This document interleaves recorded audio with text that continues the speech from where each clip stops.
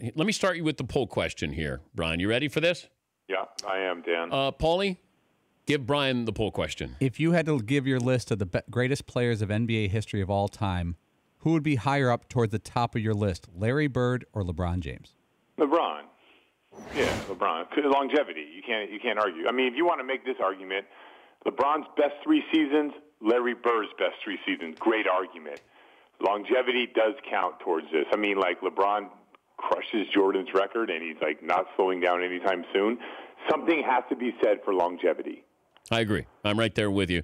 And if you do take the best 3 seasons from Bird and LeBron, then it's a push. But I have to factor in that LeBron has played longer, played more minutes, is going to be up there in assists and steals and points on the all-time list there. And Larry had a great run, but the bad back cut that short. All right. You know what's impressive about LeBron? And, John Barry brought this to my attention yesterday. Like, this guy has been the most hype player to ever come out of high school, and he has crushed, destroyed, and stomped out those expectations. And, like, when does anyone live up to the hype? And never do they actually destroy the expectation. So I'm going to give him a lot. I mean, like, in today's day and age, squeaky clean image, like, obviously he's kind of like a polarizing figure. People want to compare him to Jordan, which I think is like the utmost compliment. But, man, like, all the hype, all the surrounding, the $100 million contract before he even played a game, and he is just stomped out those expectations, destroyed those. But, Brian, if we didn't have Jordan to compare him to, would LeBron be more liked, embraceable? Because he's not. He's not beloved. I think he's respected, not beloved. Do you think it has to do with that Miami thing, though? I think the decision... Jordan stuck with it with the Bulls and, like, the ups and downs, whatever, like, the scenario is. But him leaving to Miami, not 1, not 2, not 3, I'm taking my talents to South Beach. Doesn't all that kind of play into this? Yes. Yeah, the decision... So, forget the Jordan thing. Let's just take away. Let's say Jordan was... Jordan went 3-3 in the finals, and he has 3 championships. Like, let's just take that out of it. I do think that people would gravitate towards LeBron. I think he's the greatest ever still. I think the problem is chasing the rings, coming back to Cleveland. Like, that whole thing, I kind of threw people off. But I will say that him winning a championship sort of, like, verified him a little bit. And I'll tell you what, Dan, if he can somehow pull this one off, then I think there's a conversation to be had. I don't think there's a conversation to be had right now, but I think there will be a legitimate conversation if he can somehow beat this Golden State Warrior team. I do too. I'm right there with you, lockstep, and I know that people cringe when they hear that you want to compare the two or at least look at their resumes, but I think we're going to do that if that somehow happens. Let me ask you about the Celtics' future because they overachieved. It feels like they're a year or two ahead of schedule. I don't think the East is great, but if you're trying to game plan now of trying to win a championship, what do you do with this roster as you move forward having the number 1 overall pick, knowing Cleveland is still going to be good next year and probably the year after that? Yeah, so I think they're at the point now where the next move is like going to be as clear as day, Dan. It's not going to be like them trying to get a pick, them, giving a late pick for Isaiah Thomas to see how it's going to work out. They're past that stage now. They're at the point now where every move that they make is going to be a monumental Hall of Fame type of player that they're going after, which is a good place to be in. You don't have to guess anymore. You don't have to guess, like, who the next guy is going to be. Like, if there's a chance to get an Anthony Davis, you go out there and you get Anthony Davis. It's a no-brainer in that situation. I don't even think, to be honest with you, I think, like, the Paul George, Jimmy Butler conversations are almost going to die down now because this pick ends up being the number 1 pick and next year's draft, and you have young Jaylen Brown. I think that next move is a monumental move, which for them, maybe you get it, maybe you don't. Maybe you sign Gordon Hayward, maybe you don't, but they're going to obviously go for those things. But you can't bank on Gordon Hayward saying no to Utah and passing up on $40 million. But it doesn't mean you don't try to go ahead and do it. It doesn't mean you don't call New Orleans and say, can we make this trade to get, like this guy who can really take your team to another level. And you try, and if the team say no, then you continue to execute. But I don't think that they make any rash decisions, try to make lateral moves. Now is the time to make a move that is going to solidify you as a champion. If Isaiah Thomas was 6'3", putting up these numbers, would we be having this discussion that he's somehow expendable and they're a better team without him? If he was 6'3", Dan, we wouldn't have got him from Phoenix. Like the idea that he was 5'9" and you can never win with a guy like this and all, and he only makes, $6.2 million next year. If he was 6'3", the conversation would be like, man, we need an Isaiah Thomas on our team. That would be the conversation. You wouldn't pick him up for like a 27th pick in the draft.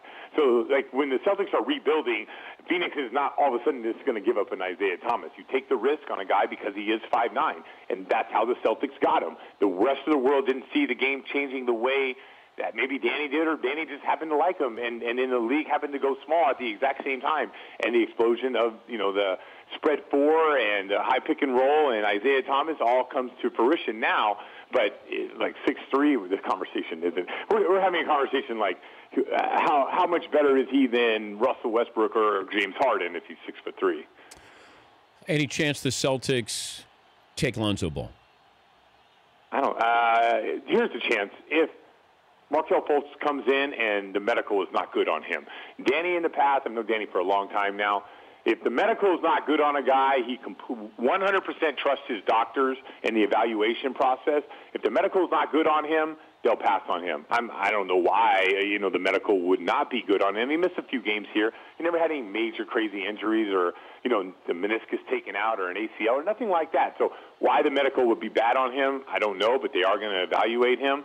And then it becomes like an issue. If the doctors say no, then it's like, man, we didn't even bring in Lonzo Ball in this scenario. What do we do? And it's like you have to vet and find out as much as you can about him. So that's the scenario. I doubt it's going to happen, but that's it. We're talking to Brian Scalabrine, who works for Comcast Sportsnet New England. The Cavaliers will win the title if Klay Thompson continues to play the way he's been playing. I mean, he has to break out of this slump. Go and check this out. Obviously, we know the Warriors have steamrolled the Western Conference, right? We all can identify that. Klay Thompson's net rating during the playoffs, -11. That's like it's almost like bothersome to understand. Like, how, with all these great players out there, how have you and your team been this bad? Like, you're such a good player. You are a clutch shooter. I've coached Klay. I've never thought in a million years he would even go into a slump, and he has been in the slump this whole playoff. So I think that he needs to play average to, not above average. Not great, not Game 6 of OKC last year. He needs to play that way. And then if Kevin Love continues to play at this level, that's how the Cavs win. So a bad Thompson and a phenomenal Love would be Cavs win. But I don't know. I just don't see that happening. This storyline emerged here after Kyrie had his big night, that Kyrie, Steph Curry, who would you take? And I'm thinking, how did this happen that all of a sudden Kyrie has this big game? I love him. I think he's talented. His handle's as good as Curry's, maybe better, but he's not Steph Curry to me. I mean, you coached Steph Curry. Yeah. Maybe you're biased, but who would you take? Is this an argument, Kyrie Irving, Steph Curry? I guess if you want, let's go with the 30,000-foot view. I would say no. It's a Steph Curry conversation, but start dissecting the game. Like for isolation, Kyrie's better in isolation. In pick and roll, Steph Curry's better. Off the ball, catch and shoot situations, Steph Curry's better. Defensively, Kyrie is better. So, and that's defensively when he's engaged, not like the last 2 months of the season, which was an absolute embarrassment to watch the Cavs play defense during that time. I love when people say they can't flip the switch. I'm like, well, they surely flip the switch off on defense, so why can't they flip it back on to defend? So, there's some comparison. It's just when you see a guy, and we always overreact to this. This is why we put Kobe Bryant so great. It's like when you see a guy who isolates a guy one-on-one and makes tough shots and does amazing things, not, the Spurs moving the ball around and getting wide open shots and that equaling them winning. When these guys go one-on-one against guys like Avery Bradley, Terry Rozier, Marcus Smart, they do that and they destroy them.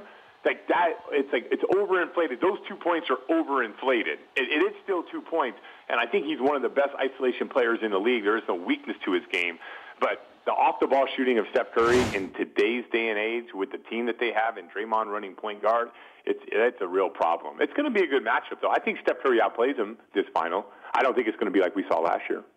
Brian, always good to talk to you. Thank you. All right, Dan. That's Brian Scalabrine, the White Mamba. The Dan Patrick Show, weekday mornings on Audience.